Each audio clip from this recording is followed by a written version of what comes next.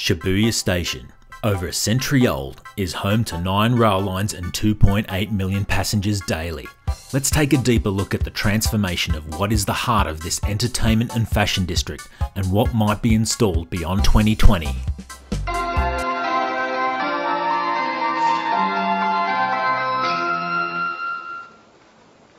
Like Shinjuku to the north, Shibuya opened as a stop on the Shinagawa line back in March 1885, with the main purpose to facilitate the transport of goods around the Tokyo area.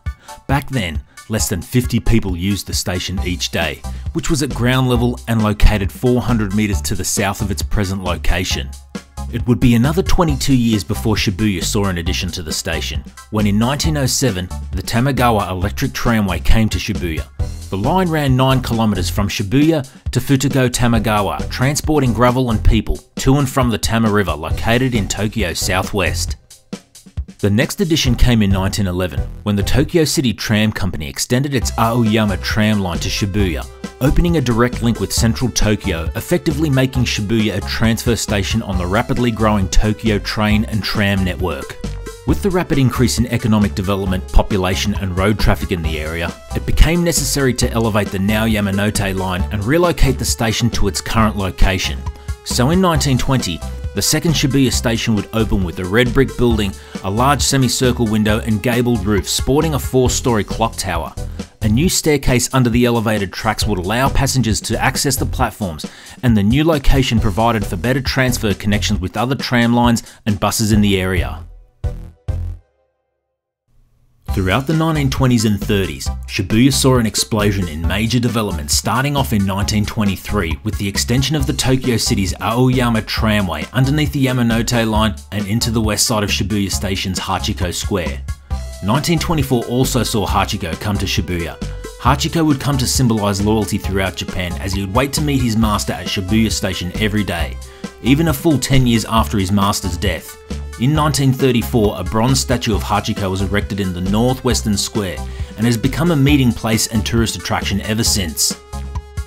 In 1927, the Tokyu Corporation would set up in Shibuya, starting with the Toyoko line with its platforms located on the east side of the Yamanote line and its tracks following the alignment of the Shibuya River.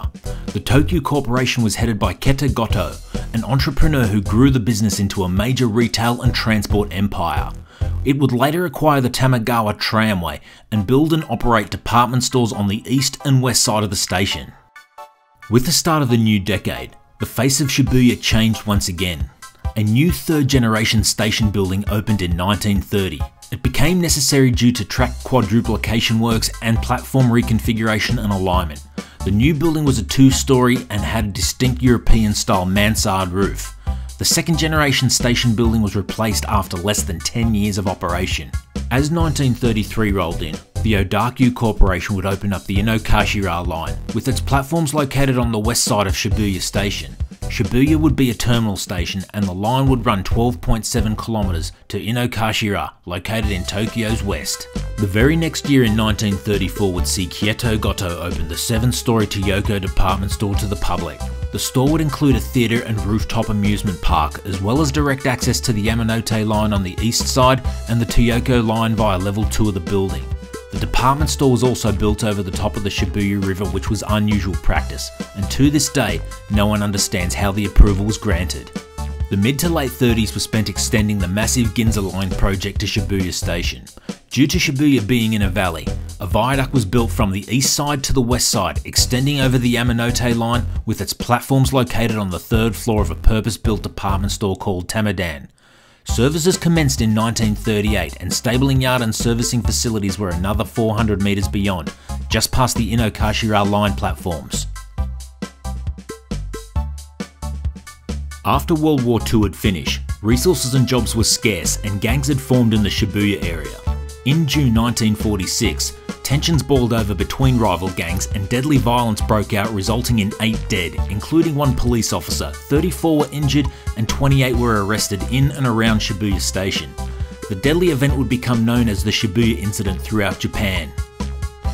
For the remainder of the 1940s, development in Shibuya was stalled, Efforts were dedicated to the repair of infrastructure, and in 1948 it was decided to relocate rather than destroy the Mitsubishi Bank building, which stood by itself in Hachiko Square.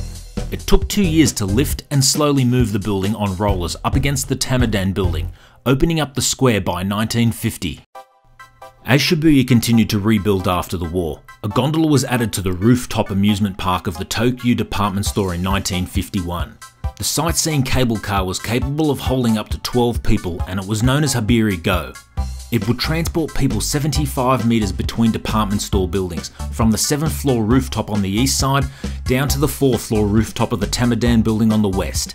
However, the gondola was short-lived, ceasing operation in 1953 when the shorter 4-storey Tamadan building store would close for renovations. It would open again next year in 1954 as an 11-storey structure that still stands over Hachiko Square till this day. 1956 also saw the Tokyo Bunker Kaikan open, which was instantly recognisable in the valley due to its uniquely shaped dome roof. The Bunker Kaikan hosted movie theatres, specialty stores including a barbershop, and a planetarium on its 8th floor. A pedestrian bridge was also installed running parallel with the Ginza line, over the now very busy Mijidori Avenue and into the Tokyo East department store and station complex. The 1960s were a decade of planning, refresh works and closures, starting in 1965 with the distinct third-generation station building. It would be demolished as part of refresh works that were scheduled to take place before and after the Tokyo 1964 Olympics. In the same year, the Tokyo Corporation opened the Toyoko Line platforms, which had a distinct wave-shaped roof design that spanned under the Roppongi Expressway and out the other side. 1969 was a year of closures, with the Tamadan station located on the 2nd floor of the Tokyo West department store closing permanently. The Aoyama tram line would follow, ceasing operation, and its tracks and platforms were removed from Hachiko Square, making it a pedestrian paradise and meeting place, free of rail and motor traffic. The 1970s were dedicated to bringing new underground subway lines to Shibuya. The first of these would open in 1977 with the long-awaited Tokyo Shin Tamagawa line. The line would mostly follow the old Tamagawa tramway alignment, but it would be all underground till Futogo Tamagawa. The platforms were literally located under the scramble crossing, and it would later be renamed in the year 2000 as the Denen Toshi line. A year later in 1978, the Tokyo Metro would open the Hanzomon line, and it would provide direct connect services with the Shin Tamagawa line. The Hanzomon Metro line would run 16.8 kilometers through central Tokyo, around the Imperial Palace, and out to the location where the Skytree is today. While the 1980s was a boom period for the Japanese economy, not much happened in and around Shibuya Station itself. It wasn't until after the economic bubble had burst that Shibuya saw the JR Saikyo line extended to Shibuya in 1996. The new platforms were constructed 350 metres south of the station, in the same spot where the first station opened back in 1885. The new line would share the old Yamanote freight line tracks with the JR Shonan Shinjuku line, which opened for service in 2001. Both lines and the Yamanote line would become one of the most heavily used rail corridors in all of Tokyo during the early 2000s, running at over 250% of their capacity. They wouldn't receive relief until the Fukutoshin subway line would open in 2008 under Mijidori Avenue. The new subway line would run parallel with some parts of the Saikyo, Shonan Shinjuku and Yamanote lines, reducing their utilisation to more tolerable levels. The Fukutoshin subway line would be Shibuya's third Tokyo Metro line and would be the deepest metro line running in Tokyo at an average of 27 metres.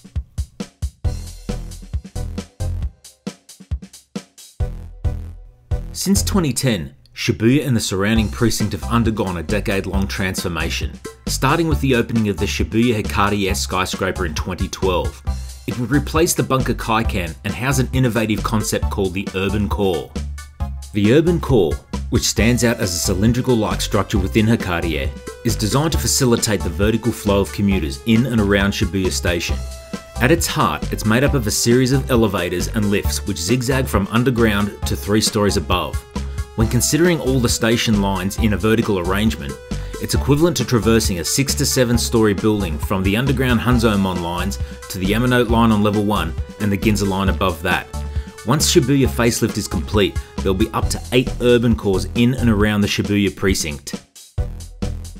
On the 15th of March 2013, the Tokyu Corporation closed the Toyoko Line platforms and opened them again the next day, 5 stories under Mijidori Avenue, effectively connecting the Toyoko Line and Fukutoshin lines together, making them a straight-through subway line service.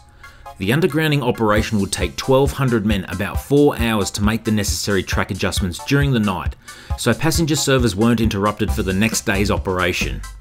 The undergrounding of the Toyoko Line would clear the way for the next major development above ground, called the Shibuya Stream Complex. It would open in September 2018 and would be instantly recognisable for miles around due to its chaotic facade. The 180-metre tall skyscraper would house the Japanese headquarters of Google, as well as retail space and a hotel. In November 2019, the long-awaited Shibuya Scramble skyscraper will open and will be the iconic centrepiece of the Shibuya redevelopment. Standing in at 230 metres tall, the Shibuya Scramble will feature an open-air observation deck with views of the Scramble crossing below and out to Mount Fuji 100 kilometres away. It will be directly connected to the station via its own urban core. In March 2020, the Ginza Line platforms will be moved out of the 3rd floor of the landmark Tokyu West department store building, enabling it to be demolished later that same year. The platforms will be moved 130 metres closer to the Shibuya Hikari building, spanning over the busy Mijidori Avenue encased in a prominent wavy M-like structure at a reported cost of 29 billion yen or $263 million US. The platforms will also become island platforms and increase in width from 7 metres to 12 metres. The M-like structure will be capped off with a pedestrian walkway, allowing for people to walk from the east side of Shibuya Station to the west side with ease. The moving of the platforms will allow for better passenger transfer and connections and make way for the demolition of the Tokyu West department store building, ushering in the next wave of Shibuya Station redevelopment. 2020 will also see the Saikyo Line and Shonan Shinjuku Line platforms moved. Works have been underway since 2018 to relocate the platforms and move them 350 metres to the north. They will open to the public during spring of 2020 and better align with the Yamanote Line platforms, which will make for easier transfers and better integration. The Yamanote Line platforms themselves will become island platforms, rather than the 2 separate platforms that they are today. From 2021 to 2027, many new building projects will come to reality, such as the Sakuraga-oka condos, scheduled to be complete in late 2023 in the Southwest Station precinct. Many of the developments are owned and operated by the Tokyu Land Corporation, a subsidiary of the Tokyu Corporation founded by Keta Goto 100 years earlier. Road reconfigurations will also see Hachiko Square grow 1.5 times in size, as the entire area is geared more towards pedestrians than vehicles. The Tokyo Landmarks plan will be fully realised by 2027, when the core of Shibuya Station is rebuilt itself. The entire facelift will have taken 15 years to complete, but promises to make Shibuya Station a commuting oasis in a class of its own when it comes to station facilities, line integration and ease of passenger use. The station redevelopment will ensure that this youth, culture and entertainment district is well prepared for the Tokyo 2020 Olympics and beyond.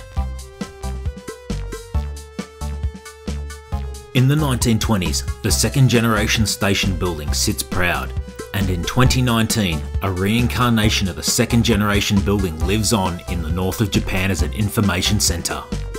A tram pulls into what is known as Hachiko Square on a cold winter's day during the 1930s.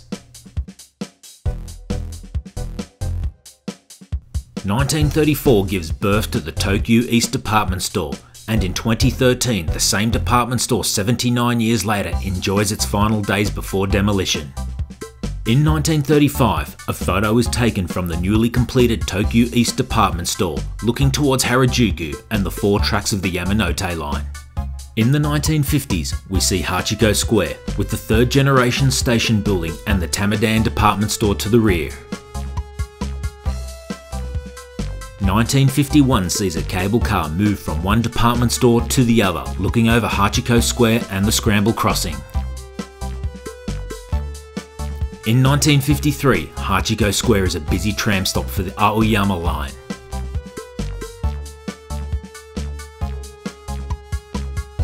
In 1954, the Tokyu West department store is completed to a height of 11 stories and still stands over Hachiko Square to this day. In 1956, the Bunker Kaikan Theatre is open to the public, later to be replaced in 2013 by the Shibuya Hikari skyscraper. And finally, a look at Shibuya Station in 2019, and a peek into the future of how it will look in 2027. Okay guys, that was the ever-changing face and history of Shibuya Station. If you like this one, please don't forget to hit the like and the subscribe button, and I'll see you at the next station.